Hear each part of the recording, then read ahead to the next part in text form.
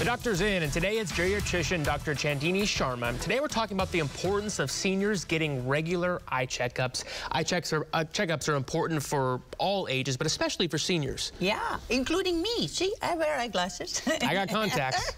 So why is it so important, especially for seniors? See, when as seniors say, everything sags with ages.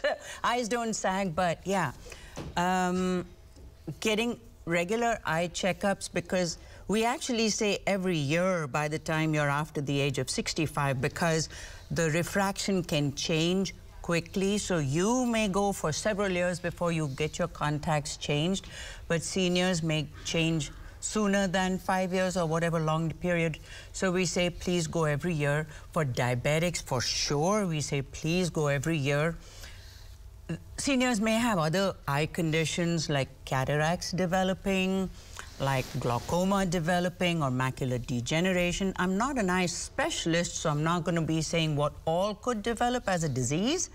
But what we're actually going to talk about are two facts that are just by virtue of aging. Not a disease, just by virtue of aging, and that is color contrast. So, for instance, as we were talking earlier, in your grandfather's home, if there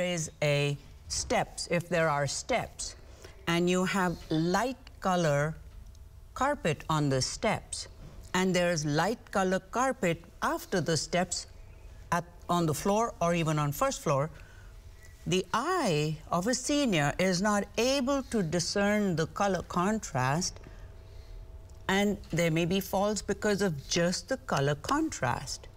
And the other thing is that the depth perception. So you've seen that seniors are always a little wary of how deep that step is, because depth perception is reduced.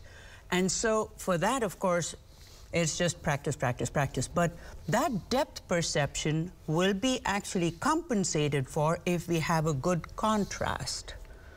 So maybe some things you can change in your home. Yeah, maybe put a bright colored tape at the end of a step or at the start of a step, or if you can switch the color of the carpet or whatever flooring it is, just so there's a start and there's an end. Actually, we used this in the memory unit once before, that when people were wandering out of the door, we actually put, we made the door part of the wall, and the depth of the door and the wall was not perceived by the seniors. They didn't even know that there was a door there.